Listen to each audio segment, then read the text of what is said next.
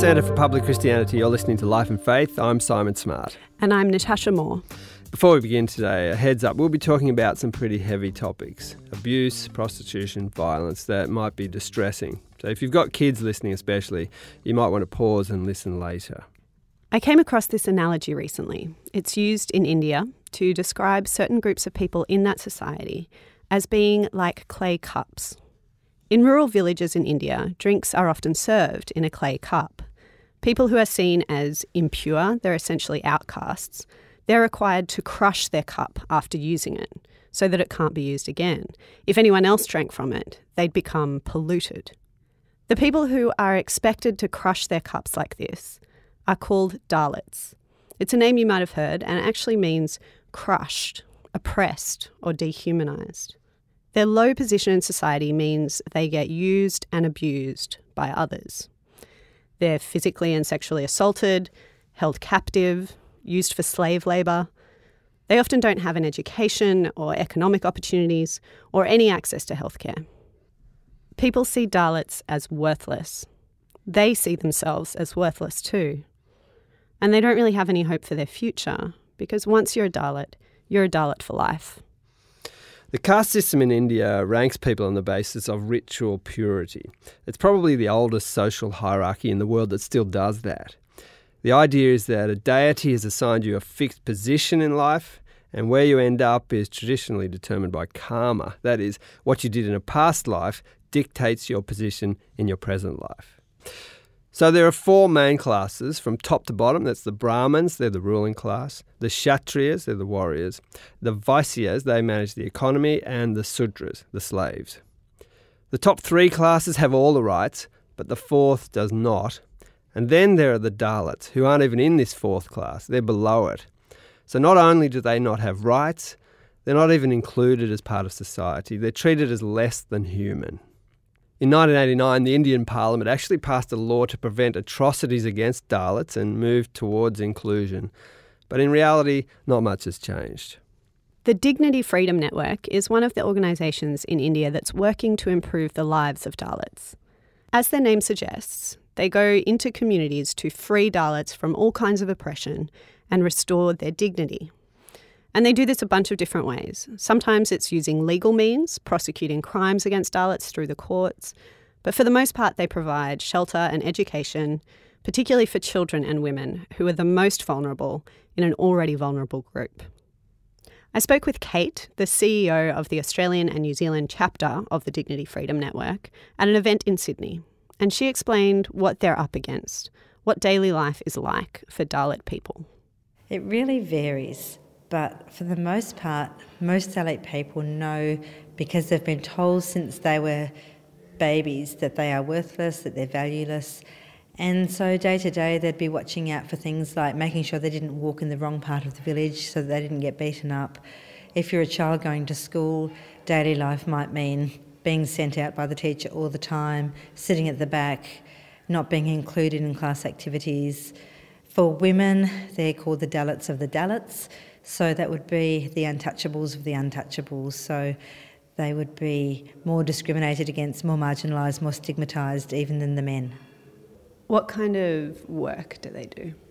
It varies. A lot of them are rag pickers, so that means just scavenging through rubbish that other people have discarded, looking for anything of value that they can resell or use in some way. It could be rotten fruit and vegetables that they could actually feed to an animal so that they can actually earn a bit of money that way, or selling bits and pieces that they pick up. Another role could be manual scavenging, which is actually illegal, but that means cleaning out human excrement, and is just a foul job, and so many of them die from that every year. Like in the movie Lion, they could be crushing rock to build roads. They could be working in a rock quarry. There's a lot of different things. Rolling cigarettes, making fireworks, making bricks, just general labouring in the fields. So the Dignity Freedom Network runs these schools and shelters, bringing children and women out of this system and giving them a safe place to live and an education. And they teach them that they are a human being of great value by caring for them and showing them love. In one of the videos on the network's website, there's a girl talking about how she ended up at the Tarika Centre, which is a rehabilitation centre for victims of human trafficking. I was abused by my father, so I was not able to stay there. I had only 1 week to run away from the place. I came searching for my mother to Bangalore, then I found my mom here, and I was suffered all type of things that I should not have suffered in that age. Then finally I came to a decision that I should not stay there anymore, and my life will be spoiled. This girl's understanding of herself completely changed. She can see a future for herself now, and she wants to become a doctor. She says it's because the people in the slum where she's from, well, they're suffering without a doctor. It's not something she could even have imagined before. Then we came here, I got a good peace. I felt this is my home. That much happy I was because they gave all the love, affection, whatever I experienced in my life, all the opposite things I experienced here. This is such a beautiful place. Dr. Joseph D'Souza is a bishop in India and the international president of the Dignity Freedom Network. For 25 years, he's been advocating for marginalised Indians. Here's Joseph. I got to speak with him during a flying visit to Sydney recently. It began because of a direct response to a call of very significant Dalit leaders from across the nation. They came to you? Yes, and we had a meeting in New Delhi, and it was in the midst of major caste upheaval in North India in the 90s, late 90s. They had announced that this time they would find their freedom one way or another, and they approached us and asked us whether we and the church would be interested in being in solidarity with them in their struggle for human dignity and for freedom. And we said yes. It was a no strings attached involvement. It was not in any way connected to the issue of proselytization. It was just a demonstration of God's unconditional love for them and entering into the area of bringing justice and righteousness to them. Though these Dalit leaders weren't themselves Christian, and even though the church in India had often failed to address caste issues, they turned to these pastors for help. They specifically asked for an education for their children that would have a Christian ethos because they wanted the slave mentality of caste to be broken. They asked us whether we would bring subsidized, globalized education with a different worldview that tells them, we're all created equal and we are all created in the image of God, and bring worth to the child. And then as the years go by, build their self-worth, their confidence, their esteem. Without really knowing how they would manage it, Dr. D'Souza and the other leaders agreed to their request to establish 1,000 schools. It's been a long and rocky journey since then, but they're still going, establishing more schools every year. But Joseph D'Souza's connection with the Dalits and other groups outside the caste system starts way before 2001. Because while he was born into the upper ranks of the caste system, he married a woman outside of it. I didn't choose my caste, right? I was born into the caste, and I was born into upper caste Catholic family, and raised as such by my parents and grandparents. And so I went through some of the brainwashing that upper caste people do. Were you aware of the situation of Dalits and other lower castes? I knew there was this group of people that we could not mix with, and they were treated differently. But I was shielded, really shielded from the kind of misery and all of that, because I grew up in an urban area, so it was not in my face. And like most urbanized Indians, who do not see the caste system in their face, when they are told, and many of them confess, we just didn't know. And once they come to know and they go out of the city, they realize, boy, this is horrific, this is terrible. So like most Indians, I was ignorant about it. You actually ended up marrying a Dalit woman. How did that happen under those circumstances? Yeah, I ended up marrying what is known as a scheduled tribe woman. It's outcast. We were both doing Christian service in North India, and she was a trained nurse, and I was leading certain projects, and we met, and I think it was great because in my experience, and I think the credit goes to my mom, she was a very liberated woman who did not have any of the caste prejudice. So as a son, I didn't develop any prejudice. And when I thought, oh, this is the person I should get married to, the issue never came in my mind. Though the issue was there in her mind because of her people. Tribals don't trust us, upper caste men, because we exploit them, we fool them, we tell them we'll marry, and we marry and we dump them. So winning their trust and going to their village, assuring them that I was sincere was a huge part of the thing. Equally, within my own family, my father, who's still alive and old, he definitely has a caste mindset, so he was not happy. So it was an interesting phase. I had upper caste Christian friends saying, you should not do this. So there began my journey of this other world India had. You're listening to Life and Faith from the Centre for Public Christianity. The Dignity Freedom Network runs more than 100 schools across India, and Joseph D'Souza tells me they're opening more all the time. And he still remembers one of the first girls that graduated from their school program. Our school program began 16 years ago, more than 16 years ago. And I still remember her coming into our school. And she grew up, studied, and finished. In India, you have to do class 10. She finished it. She was very intelligent, very brilliant.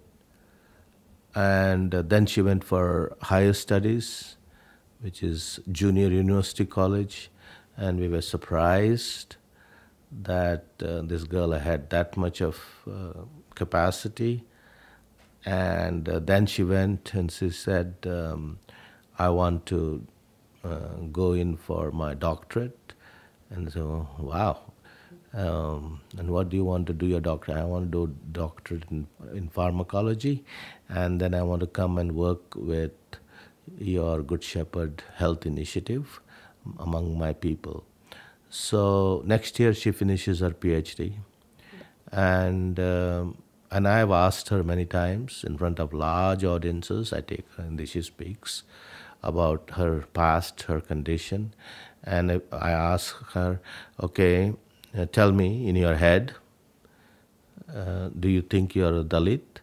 Do you think I have no concept of being an untouchable, because ever since you got engaged in our lives, you have told us, told us we are equal, you made an image of God, and I can stand up in front of any upper caste person and compete and stand for myself and work. In recent years, the organisation has focused its efforts on Jogini girls. There's this practice specific to a large region in southern India where young girls are forced by their own families and communities into ritualised prostitution. Here's Kate again, describing what the life of a Jogini girl is like. So a Jogini girl is a little girl who, she could be as young as 5 or 6, she could be a bit older, she could be 9 or 10, but her parents have identified that she should be a Jogini, so that means she gets dedicated to the temple goddess. There's a ceremony that happens and she's made to feel like it's special. The whole village turns out and it's a big celebration. At first, nothing really happens to the girl, and she doesn't really know what it all means. So usually after the ceremony, nothing really changes in her life. She gets a necklace tied around her neck. It's called a tali, and that tali is a symbol to everybody else that she meets that she is a yogini. But she doesn't really understand that until she hits puberty, and at that time she goes to the highest bidder for the night, and he just uses and abuses her body any way he likes. After that, anybody in the village knows that they can use her for sex anytime they like. So anything from... if she's working in a field, a man could just come and abuse her. If she slips off into the bushes to go to the bathroom, a man could just find her and abuse her. It can happen in her parents' home. It can happen anywhere. So what kind of hope is there for these girls once this is happening? For these girls, they don't think that there is any hope because they've been dedicated and they're told that it's actually service to the goddess, and so this is their destiny. This is something that is a part of their life and there's nothing that they can do. So typically there really isn't a lot of hope to escape at all. What Joseph and the Dignity Freedom Network are trying to do is bring hope to these girls by giving them a refuge.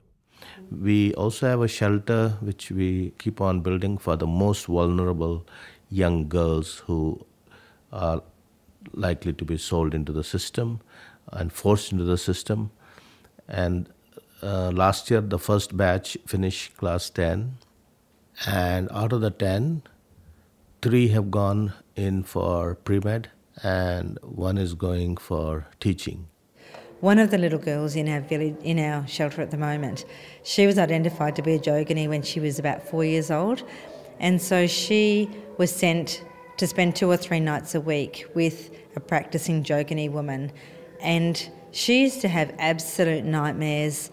And the things that she was exposed to really, really traumatised her. So at that stage she wasn't abused sexually, but certainly emotionally and psychologically and spiritually she was very, very impacted. And it was her older sister that advocated on her behalf, and she saw her sister being terrorised, and she actually went to her parents, and through a whole different range of things we were able to connect with the family, and that little girl's in our shelter now. And we had a lot of times of talking with her and praying with her and just seeing all the fear released as she discovered that she's made in the image of God and she's beautiful, she's not going to become a yogini, and she has a hope and a future. And I've seen so many lives so dramatically rescued and changed. I would say, I just told you the story of that girl or the 3 ladies who are going into pre-med.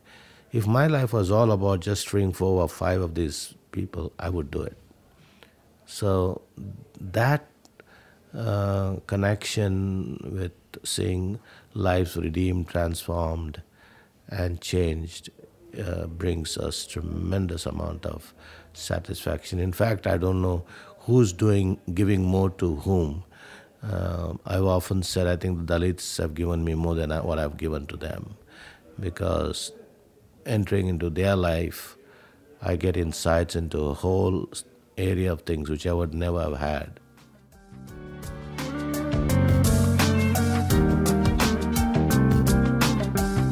From the Centre for Public Christianity, you've been listening to Life and Faith with Simon Smart and Natasha Moore. If you want to find out more about the work of the Dignity Freedom Network, it's a remarkable organisation. You can go to dfn.org.au. For more conversations about life and faith, subscribe to our podcast on publicchristianity.org or wherever you get your podcasts. Just type Life and Faith in the search box to find us. And if you're listening on Apple Podcasts, do hit subscribe and leave us a rating or review. It lets us know what you think and encourages other people to listen too. Next week. As a child, I had a massively hyperactive conscience. My parents never had to worry about catching me out in anything, because if I did something wrong, the clock was ticking and I would confess all. And that really did reflect my idea of God as well. Not just that I was afraid that God was looking over my shoulder and wanted to punish me. It was more, you want to live with clear conscience. You want to be able to stand before God with as clear a conscience and as pure a soul as one can. And I think that idea of purity was always a very, very important one growing up.